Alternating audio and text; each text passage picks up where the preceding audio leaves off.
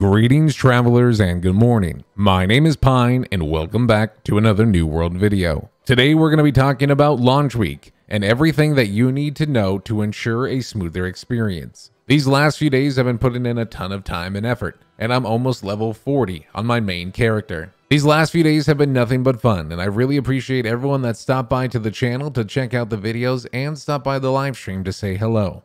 It really means the world to me, and I hope to continue to create New World content for you guys.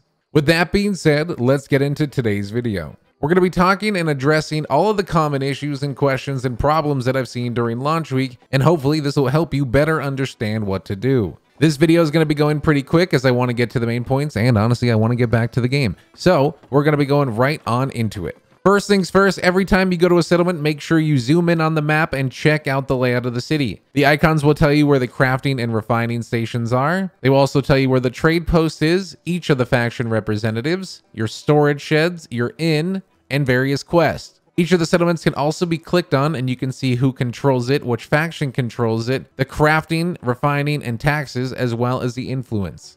Your map is a very valuable tool and can be used to pin objectives, to update in real time. Don't forget to check out the sidebar in which you can see where all of your current questing objectives are, the upcoming wars, the resource locator, which will help you find some resources. Now, there's also external websites which will do a much better job, but this is in game. After familiarizing yourself with the town, make sure you go around and pick up a variety of quests. Talk to your faction representative and pick up all of the quests. If you don't feel like PvPing, leave the bottom 3. But if you feel like getting a bunch of EXP, make sure you grab all 6 quests. Then stop by the town board and all of the locals that have a quest for you. Run through the town and make sure you find anyone with a gold icon above their head, as it usually indicates that they have a mission for you. At the town board, you'll have various missions to complete for XP. These will tend to be gathering, hunting, or crafting quests and can be completed while passively playing the game. I strongly recommend to avoid some of the hunting ones like rabbits, turkey, elk, lynx, and more. The crafting ones will give great EXP, and basically anything fishing or cooking related I abandon for now. The next most commonly asked question I've seen is how to advance my faction rank. When you visit your faction representative, you'll see your current rank and reputation here. The reputation is broken up into individual points. When you reach the threshold for this point, you'll be able to go on to the next rank. The rank also has a level requirement. The first faction advancement quest requires level 24.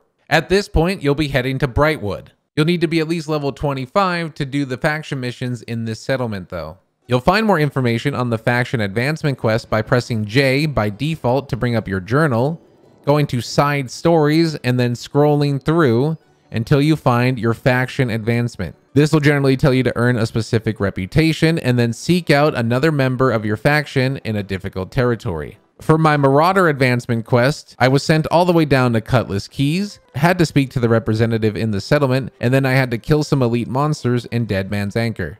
One quick thing we need to talk about is if you can, enable PvP, as this will provide you with a 10% experience bonus. However, if you find yourself getting killed often, it's not really worth it to waste your time. It's okay to toggle it off and just go about your day. Keep in mind that if you do land a killing blow, oftentimes you'll get a lot of player experience and weapon experience. Do yourselves a favor and go ahead and check the trading post. When you go to the trading post, this is where people list items for sale. You might be able to find some rare items that you've been looking for. Trade posts are settlement specific, but in the top right, you can go ahead and view other settlements or all settlements.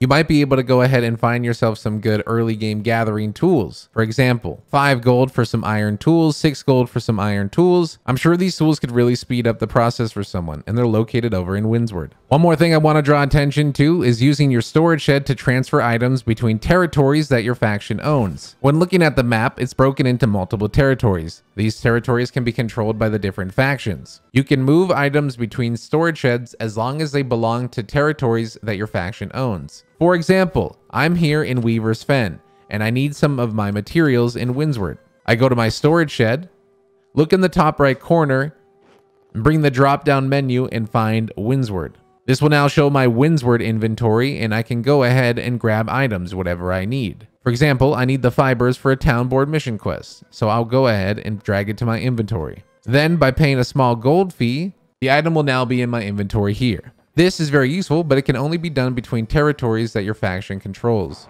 One last tip I want to give you guys is a fast travel tip. If you guys are away from your settlement and you have a bunch of quests to turn in, what you could do is locate a nearby body of water. Now, not only is this relaxing for your character, it's relaxing for you. Because after a short period of time, your character will soon fall over and perish. When giving up, you'll have the option to return to the nearest settlement. This can really speed up the time and get you back to town faster. The only thing that you have to worry about upon death is that your gear and equipment will take some durability damage. If your gear is broken, it'll have to be repaired using repair parts. You can hover over your item, R and left click to repair, bringing up a prompt that'll tell you it costs gold and repair parts. To get repair parts, you can salvage old gear. You can salvage gear by pressing S and left click. This will bring up a prompt and let you know that you'll be receiving parts and gold. I hope that video answered some of the questions you guys may have had, and hopefully helps you out on your adventures. I also wanted to give a quick update for the people who haven't been able to watch the grind so far. I'm rapidly approaching level 40. I'm currently playing on NA East Eden and running a company with my friends on the Marauder side. Our company is called the Eternal, and we've currently claimed 3 territories on the map. We have 3 territories on the map: Windsward, Cutlass Keys, and Reekwater. Now, of course, this is the beginning week. But what I'm really excited for is the upcoming wars. Hopefully, we'll be able to defend our territory and prove our worth. As always, I leave it for the end, but I just wanted to say thank you guys so much for watching. It means the world to me, and I swear just last video I was thanking you guys for 3,000 subscribers. And now I'm pleased to announce we're well on our way towards 10,000 subscribers. This will be the next major milestone of the channel, and I can't wait to hit it. If you enjoyed today's video, I strongly recommend you check out the others on my channel, as they will greatly improve and help your experience along the way. As always, don't forget to do the normal YouTube things: like the video, press the notification bell for more New World content, subscribe to the channel, and of course leave a comment down below. I'd love to hear how your launch day went. I know it was a two-sided coin, with some people being able to play and some people being in the queue. Last thing, if you're watching this video when it's uploaded, chances are we're probably live streaming right now on Twitch. We're doing the New World grind and pushing past level 40. I would love if you could stop by and say hello and hang out with everybody. That's all for me, and as always, safe travels through Aeternum.